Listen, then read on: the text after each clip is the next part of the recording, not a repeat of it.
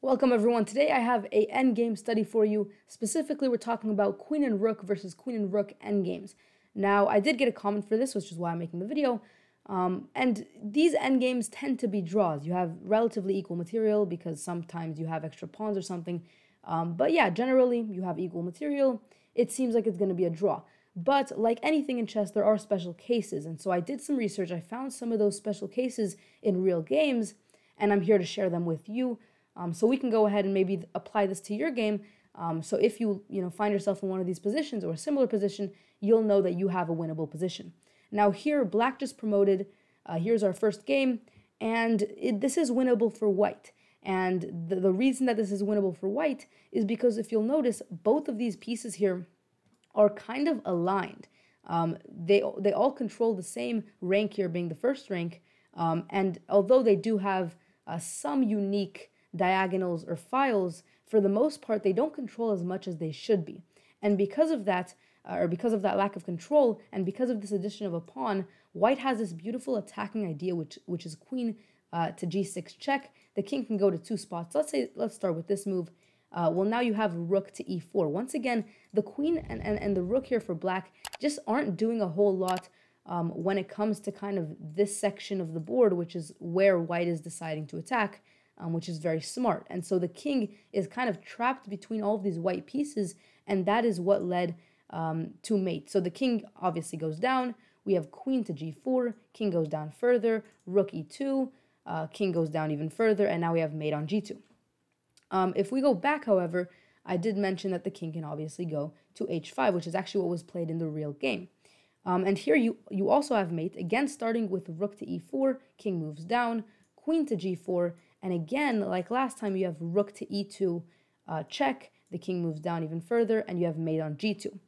And so very similar idea of using the fact that these two pieces aren't doing much when it comes to this side of the board where you're attacking, and therefore you can kind of control all of these squares with relative freedom, and the king really can't do much here. Here is another game that we have, and this is where we're going to start to make an observation as to in which positions can you mate and in which positions is it just a draw. What you'll notice is that in this position, it's completely equal material. Black does threaten to promote a lot faster than white does, but it is equal material. White does this check here while promoting. If the rook takes, you can just promote your up material, you're going to win. And whatever the king does, you're always going to be able to attack even further. So for example, queen d3 or d4, you can just make a queen on a1, and then you're just gonna continue pushing for mate. So for example, we can actually continue that line a little bit further. You're gonna have mate really quickly in this position. If instead the king decides to move to e3, say, well, now you can do check.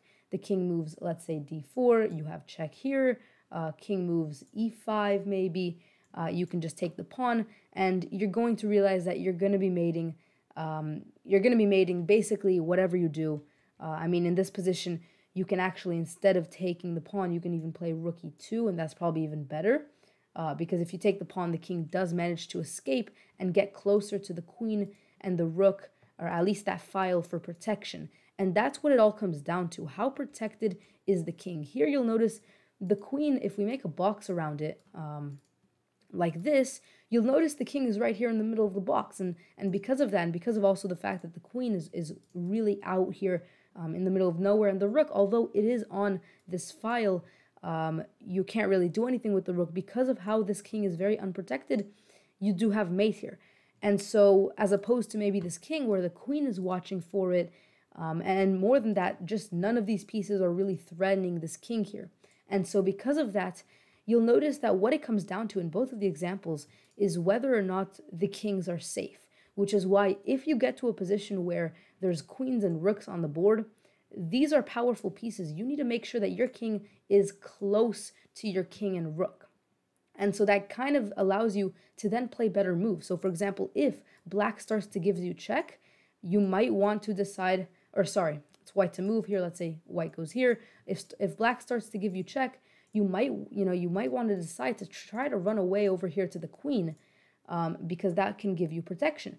And similarly, If your opponent is starting to attack, or sorry, if you're wanting to attack, then you're going to try to attack and bring the king into a box where it's even farther away from any of its pieces. And so that is what it comes down to when we have queen and rooks against queen and rooks endgames. Hopefully this video did give you some examples of cases where these are winning positions for a player, and hopefully you can then apply that to your endgames and become a better player. Make sure you guys do subscribe if you're new around here, and I'll see you guys next time. Peace.